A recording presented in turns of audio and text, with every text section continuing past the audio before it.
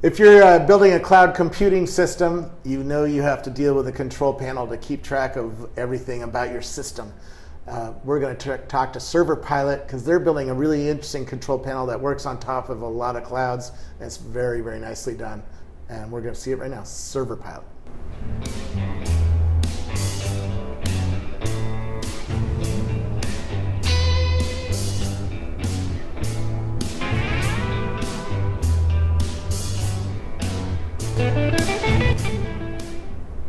And who are you? Thanks, Robert. I'm Justin Samuel. I'm the CEO and co-founder of ServerPilot. And so my background is, for the past 10 years, I've been doing a lot of development and system administration, and also with a focus on security. So my focus on system administration was on security, and then I went back to do security research and focused on things like the security of Linux package managers. In the process, did some great stuff. I ended up doing PhD research at Berkeley. Enjoyed the whole academic experience, but what I really realized was that the same problems that I was fighting before I had gone to grad school, just in managing servers, making this beautiful, making it easy, those problems still existed. And so I decided to go out and solve it. So myself and a friend of mine, a year ago, we started this company, ServerPilot, and what we're building is we're building a great and easy control panel for PHP developers to use to manage their cloud servers. Yeah, and you run on top of like the Rackspace Cloud and Amazon and all that, right? That's correct. So it's something that's complementary to, for example, the Rackspace control panel. So the idea is you bring up your server at Rackspace or EC2 or DigitalOcean or wherever, and then you have that great server provided by whoever your infrastructure provider is, but now you need a way to manage your server, and that's where we come in. So we make it so that you can just grab one of these Rackspace Cloud servers, run our installer, it connects your server to us, then you log into our control panel, and then from that point on, like, our system takes care of keeping the server secure, configuring your application stack, monitoring your system stats, monitoring logs, notifying you of application errors. Basically, like, what we're building here is just like the easiest and best way to deploy and run your applications and manage your servers. Now, most of our customers probably only have Rackspace systems, but I know quite a few people who are doing both companies or three companies, right? And certainly when you get to the enterprise and you have different groups, some are on Rackspace, some are on Amazon, some are on whatnot, this becomes more important, right? Yeah, this is definitely our tool. ServerPilot makes it easy to manage your servers at different providers across cloud. So we have one control panel you log into. It's at our website. And from there, you get to see and manage your Rackspace servers, your EC2 servers. You actually can use our systems, and people do, with like local Vagrant virtual machine installs. So your developers can be having the same development environment just locally in their VM that they would use in production. And even those local systems, they get to manage them and the applications on there through our control panel. Yeah, sounds like you're commoditizing us, but but you're not really, right? No, so we run entirely within the operating system. So Rackspace is great about providing like the server with the bare operating system. You're not really focused on, like, the specific, optimized and secure PHP application stack within that server. However, your customers love the fact that you have like great reliable cloud servers and that you can take server snapshots really easily. Other great things you have, like the backup agent. All of that stuff is great at kind of like a generic, we don't know what you're really exactly doing with the server, but we're just making the server run really well level. But then within the server, like the developer has concerns there too. They want to know the application's running well. They want to make it easy to deploy and reconfigure their apps. They want to make sure that the actual server health is good with respect to their app, so they can figure out I'm having slow queries now. I might not have noticed that because I wasn't watching my logs, but thankfully ServerPilot noticed that I've just got like a rash of slow queries, and that's why my application's slow, and I wouldn't have seen that otherwise. So yeah, can we see what it sort of looks like, and then talk about maybe how you pay for this and how that works? Yeah, definitely.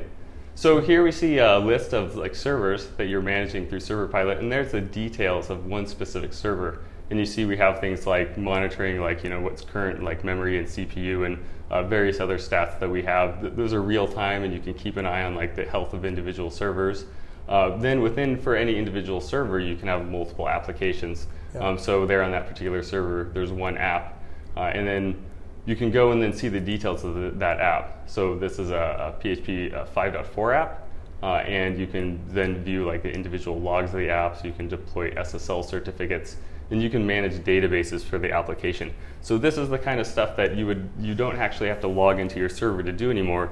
And we do a lot more than just keep it so you don't have to log into your server. We have like kind of a more holistic view of what's going on, essentially using ServerPilot as like a dashboard to make sure everything, all of your apps and all of your servers are working well, that you're notified of any problems. Just making sure that like you don't have to worry about these business things, so you don't have to think like, oh, did I forget to like check the logs or set up some type of log monitoring tool. That kind of stuff, like, it's just taken care of for you.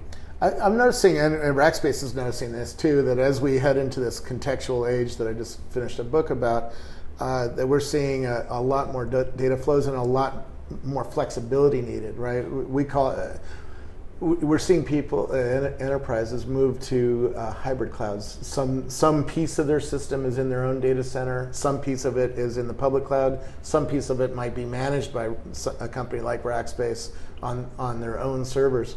Are you able to build a common view of all those different servers, like on OpenStack maybe? Well, we do build a common view of servers, but we're actually very focused on specific types of applications. So we're not trying to be generic. There's any type of use for your server. So you're not replacing Puppet or Chef or SaltStack, or you're not doing the right. So we're not a generic DevOps tool. So we definitely, in the case if you have like 100 servers or a few hundred, and especially if you have your own dedicated DevOps team, you're probably not going to be using our tool, because at that point, when you have that scale, you're having to write your own monitoring and management tools. Our focus is on customers that tend to have less than 100 servers. People are usually, very frequently, it's like development shops or developers who are managing the websites for their clients. And then also businesses that they're just trying to run their own website. Maybe it's a complex site, but it's not the level of complexity that they're at the kind of hundreds of servers and they're needed to dynamically spin them up to deal with load. They're just more traditional applications, maybe 5 or 10 servers arranged in a certain way. So we're really focused on like that use case of where maybe you have like a couple core developers, maybe even 5 developers. They're really focused on the application development side. You probably don't have a team of full-time sysadmins, and that's what we're making it so that you can just go ahead and use these cloud servers that are out there now. They're so fast, they're so cheap, they're so easy to spin up. Why is a company going to go and host their mission-critical business website at a shared hosting company? Why are they going to leave it to that type of environment when they can just grab like a great cloud server, have that level of isolation, have the level of like quality that companies like Rackspace provide, and then not even have to worry about needing to contract or hire a sysadmin, because then they have a company like ServerPilot, a service that just manages like all of the basic needs they have, like software updates, configuring the firewall, stats and log monitoring, reconfiguring the application, ensuring it's the correct, an efficient stack for the type of application they have. So that's really the focus there, not a replacement for Chef and Puppet. Yeah. There's not really a competitor for you, is there? No, there actually isn't a competitor in our exact space. I guess the Rackspace team is a competitor, or the one that's at Amazon that's building their own control panels. No, actually, we love the Rackspace team, and we love the Rackspace control panel. There's actually not a whole lot of overlap. People spin up their server, the Rackspace control panel, and come to us and connect it. And in the future, we'll let people actually just provide us their Rackspace API key, and then we'll spin up the server at Rackspace. So we actually like the fact that these infrastructure providers exist. We're not a hosting company. We're not selling our own servers. We're just in the server management business. Yeah. The closest competitors that exist and what people are using now, and actually the pain point that myself and my co-founder experienced when we started this company, was that developers do want a nice GUI interface and a type of hosting control panel. But the only hosting control panels that exist are these ones that were made for shared hosting companies selling, just cheap shared mass market hosting. Yeah. These control panels were designed a long time ago. They're really cPanel or something. cPanel, plastic, and these are great for if you're a hosting company selling shared hosting and that's your whole business. However, if you're a developer or independent business and you just need a type of control panel to manage your server, those control panels just don't cut it. There's a lot of concerns about security. There's a lot of like concerns about level of complexity, and just like the problems they're trying to solve aren't the problems that people are having. They're trying to solve when they're trying to run on cloud servers and they're using multiple servers. So that's really what happened, was that we looked at the space and we said, well, people sometimes are learning DevOps tools when they really don't need to or want to. There's sometimes like using Puppet and Chef and they have like 10 servers. They don't need to automate like spinning up dozens and dozens of servers. Then they don't know how to manage the servers well. They're just following tutorials on how to run a script to configure the stack. But what they really want is they want it all done for them. And then sometimes they're turning to control panels like Plesk. But the problem is that it wasn't made for them as a developer or business running on a cloud server. So that's the problem we jumped in here to solve. What are we seeing up here in New York? Okay, so this is showing the running the installer command. So imagine you just grabbed a server at Rackspace, and you go to ServerPilot and say, I have a new server. We give you a command to run that command there, and you just go ahead and copy and paste that on your server. We'll make this a little bit simpler in the future, but that's the only thing you have to do on your server. Okay. That's going to run for a few seconds, and then what's going to happen is that's going to install an agent on your server that connects back to us. Yep. It's a secure connection. It's going to stay open. Then when you perform any action through our website, through our control panel, we're going to communicate with that agent, and that agent that's running on your server is going to instruct like what to do. So download an update or whatnot. That's correct. Reconfigure Apache, reconfigure Nginx or PHP, or perform any other types of actions. You need to change passwords, make databases. Now you have some customers using this now, right? What do they say? Does this mean to them? Do they get a day, a week back? What do they tell you is the results of using ServerPilot for a couple months? It's a combination of saving time, but also it's not just about can we like save time. It's also about like saving fear and concern about things being broken and going wrong. So when people use other solutions that they have now, if they're trying to do it themselves, like to manage the server, but they don't have expertise, they have to worry like, did I remember to set up like updates correctly on that server? Is that server patched? Is it vulnerable to something? They have to wonder if they installed their own control panel, like some other control panel besides us that has its own public-facing web interface. Those have been like known to have major security vulnerabilities, so now they have a set of 10 servers and they have to wonder which version of the control panel did I stay up to date on, whether or not like that version of that specific control panel has a vulnerability. And so actually one of our major initial customers who came to us was using another control panel, and we had a very high-end client on that server, and the server got hacked through the control panel, and that was their primary motivation to switch to us. It wasn't that they were looking to save X number of days a week, though it did save them time to switch to us. What they were really looking for is they needed something that was really built for them as a developer, that like their whole company wasn't based around like the control panel for selling hosting. So if you're a hosting company and you have hundreds of servers running cPanel, you can have full-time people working with the cPanel team, applying updates and security patches, and they have their own routine. But if you're a developer, you don't have time for that. You just need to know what you have works, and it works right. As our world gets more and more digital or contextual, even I hope to go to John Deere and meet their tractor team, but they're putting dozens of sensors, and they have a tractor of the future, right? They might not have a guy like Twitter has who understands how to keep things up and running, right? That's correct. They need your help to make it easier so that they can get back to building apps for the enterprise, right? That's right. We just want to support the app developer. Yeah. Like our goal is to make it so that like the app developer doesn't have to worry about server management, but they still get all the benefits of using like direct infrastructure providers like Rackspace. But then they don't have to hire sysadmins. They don't have to contract sysadmins. They don't have to like worry about any of those details. It just works out of the box. How do you guys charge? What's your business model? We charge per server per month. So we have a initial plan that starts at $5 per server per month that handles all of the basic like server configuration and security updates. Then our higher level plans go up towards $40 a month and up. And what those provide is much deeper monitoring of like your logs and server stats and notifying you of when there's issues, additional features for like groups of like teams of developers working together. Yep. So essentially like we really want to have it be an accessible, like price-wise accessible to all types of users out there. Anyone who can afford, there's 5, and even Rackspace has $10 a month cloud server. We want those people who just have it for just like a hobbyist or personal project to be able to afford it. But then we also have these like features that are, if you have a business critical application, you need to know 500 errors on your site can be costing you money right now. Right now, most of the developers we talk to aren't even aware of when those are happening. They're finding out about them much later after the fact and have trouble debugging them. So basically making it easy for people to have like really great error-free sites, like highly performant. When I go and visit development teams at startups like Flipboard, for instance, they had a big wall with like 6 monitors up on the wall so they can watch the health of their infrastructure.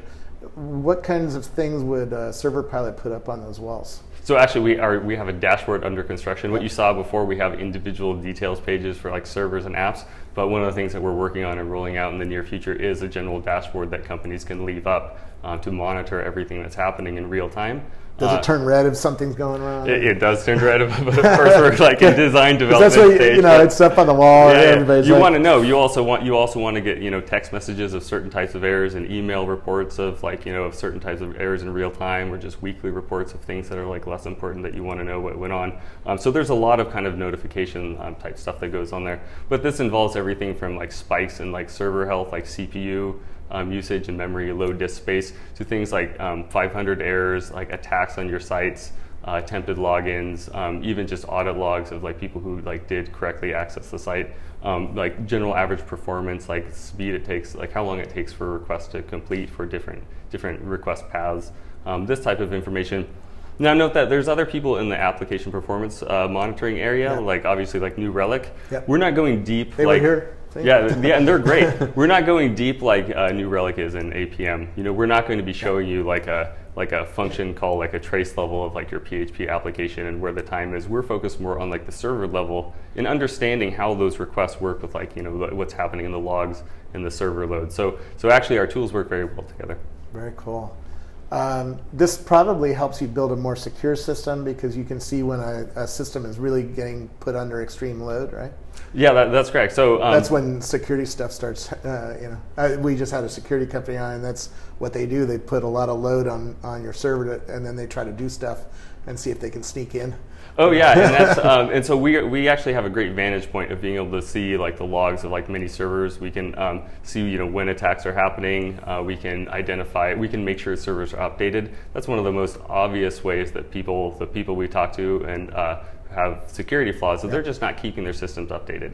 Whether it's at the system level of packages or like the applications like WordPress and vBulletin and others that do have these vulnerabilities occasionally, people need to be aware when these have vulnerabilities. But most of the people using these applications aren't out there every hour watching like the email list, the developer announcement list for these applications. They need to be told. So there's a lot of ways that we can go in and actually just help people keep their servers secure, make this really easy for them. Yeah. A lot of these new systems now, if I build something on Rackspace, it's also going out to other things. It's going to Factual and pulling in, location data and going out to this API and this API. Are you giving me visibility to any of the APIs that are going on and telling me, oh, Factual's buggy today or not returning what it's supposed to? Or? So we have, some of that's in the area of things kind of in our brainstorm list of, we have a lot of ideas for what we're going to be doing in the next year. We want to help people tie in that information from other places, whether it's their existing analytics sources or whether it's the APIs that they're using. But basically like any way that you can take the information, the context of like what we know about the server and the application, because look, we're managing that server, you can see the logs and the code and everything happening there. Any way that we can help developers solve problems, identify bugs, identify performance issues, and help their business, we're going to be pursuing. So these are great ideas. We don't have those implemented yet, but they're definitely on the list. Tell me about the company you're building. How's it funded, and how many people you have working and stuff like that? So right now it's 3 people. My co-founder, so Kevin, very small. Kevin Lukens, myself. That's correct. Yeah. We've been doing this a year. We actually we recently brought on our first hire. So we're all engineers, and we're all sysadmins as background. So we're a very engineering heavy company at the moment. We've been around for a year, and we actually are angel funded at the moment. So we went through AngelPad about a year ago, the incubator. Thomas Corte? That's correct, that's correct. And that was a great start. So that was just when that's when we just began at that time. You worked at Google, so He knows something about keeping servers up. He does. He knows a lot. He put us in contact with a lot of great people, and so we started there, and like since then it's been great. You know, we started building the product then, talking to users and getting out there, and we iterated quite a bit, like just like pricing model and other things, and we launched our product only about 2 months ago now, the actual paid version of it, and so far it's been great. Yeah. Very cool. Well, thank you for coming in and talking to me about it. I think it's real important. Area in the age of context, we're going to need more and more of this because our systems are getting more and more complex, and I don't want to hire a whole team watching my my personal cloud, right? So that's wasted effort. Great, thanks a lot. Thank you very much.